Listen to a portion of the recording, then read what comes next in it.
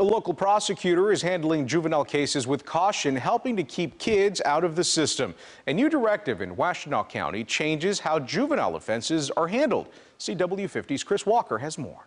Washtenaw County's new prosecuting attorney is coming in with new plans on how to handle low-level juvenile offenders. Prosecutor Eli Savit is wasting no time to drop charges against minors who made mistakes that don't threaten public safety. What the data shows us very, very clearly is that for young people, adolescents whose brains are still developing, they are more susceptible to fear, they are more susceptible to trauma, and they are less likely to be deterred by the threat of criminal sanction. Savit issued a directive to refrain from charging juveniles for minor offenses like truancy, tobacco, and small-scale distribution or marijuana use. The former 8th grade history teacher turned prosecutor says kids deserve to start off life with a clean slate. Sending a kid to a juvenile detention center in the long term actually makes it more likely that they will commit future and more serious crimes. The directive states although a young person engages in risky criminal activity does not indicate that unlawful behavior will continue into adulthood. Involvement in the criminal legal system can often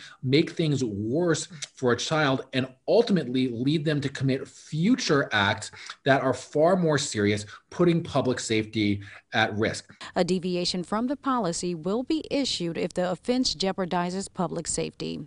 Reporting in Ypsilanti, Chris Walker, CW50 News at 10.